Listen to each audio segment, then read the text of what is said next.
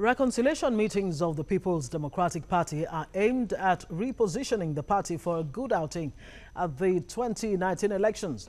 At one of such meetings in Amasoma, aggrieved members who lost at the primaries were urged to support PDP candidates at the state and National Assembly polls.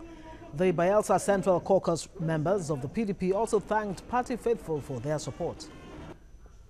You want Senator Doreen, the Honorable Congo Benson, and the Honorable Professor to be effective in the House, in the Senate, then the only thing that you will do is to mobilize at the appropriate time. We needed to consult with our people, our party leaders, and to start a way forward, particularly with the aspirants, those who contested with us and lost, to integrate them into the party and to the campaign team. We are together, that we are PDP people. Have love for one another.